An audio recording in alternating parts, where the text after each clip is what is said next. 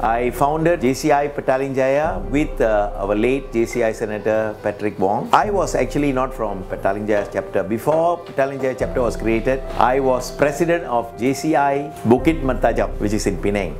And JCI Senator Patrick Wong was president of Ipoh JCs in 1979. So he also came to Kuala Lumpur. So since both of us were very active and we knew each other from Ipoh and Bukit Mertajam, we decided we should form a chapter around the place where we were working, that is Petalinjaya. So in the beginning of 1980, we got together quite a number of interested persons, including our charter president, JCI Senator Felix Gong, and quite a number of others be in the Pro Tem committee. The sponsor for JCI PJ was Kuala Lumpur JCs, JCI Kuala Lumpur. We were able to get nearly 25 members who became charter members. The Pro Tem committee began to organize a charter night. So in the beginning of 81, we had first AGM, and whereby the charter committee was formed, and JCI Senator Felix Gong was the charter president. The first thing we did was to organize the charter night. The charter night was held on the September 1981. The guest of honor is actually our present Prime Minister, Dato Sri Najib Razak. That was our first duty, is just to have the charter night.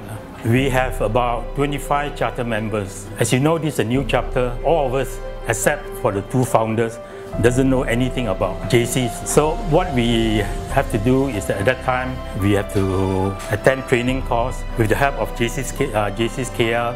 They will actually tell us what is JCs all about. Now JCs is already 35 years old. I'm happy to note that JCs PJ has actually gone from strength to strength. Not only that, they also have won a lot of awards. The secretariat was bought during my term as a president in the year 2000.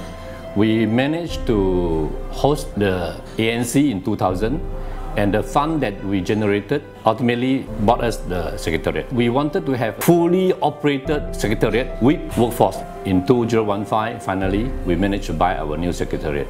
Another objective that we have, hopefully our secretariat can be self-financed. We can rent out part of our secretariat, and then we can use another part of our secretariat. We wanted to achieve our membership strength to 200. Have an extension chapter that we wanted to export our trainer to other chapters. Alumni will increase year by year automatically because as long as you serve in JCPJ, you are qualified for that. At present, alumni is not an official organization.